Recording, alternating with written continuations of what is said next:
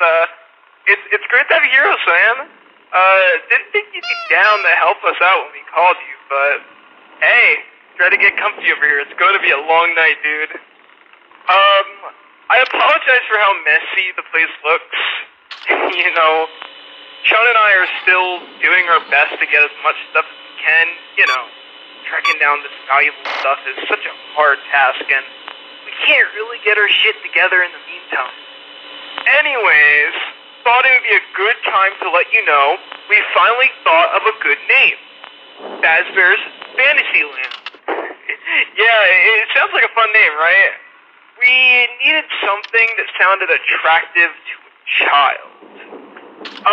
Hey man, so your job here is to take good care of this place, okay? Everything we have here is extremely valuable. We have to sell our kidneys to basically restore any of this shit if it gets broken, you know? And, we're a little worried that someone may break in and try to steal something. So, you can check out the security camera over your far left by clicking on the blue button. The building is 2 stories tall, so you can toggle the first floor cams and the second floor cams. Then, over to your right, you can flip your maintenance panel. You know, the equipment is pretty old and low budget, so sometimes systems may go offline every once in a while. Just reboot them using the panel, man. Do be cautious with the light system though, by the way. The lights can turn off at times, and will likely damage the video system too. So, yeah, keep an eye on that. One of the animatronics doesn't react right in the darkness. It probably has something to do with its programming. I think it's Freddy, or I don't remember, to be honest, but one of them just has an immediate reaction when there's no lights on. And it's very likely it'll start wandering around. Okay, just keep an eye on things. I may not be here tomorrow, but I'm sure Chun will leave you a message. Oh, gotta go, man. See you later.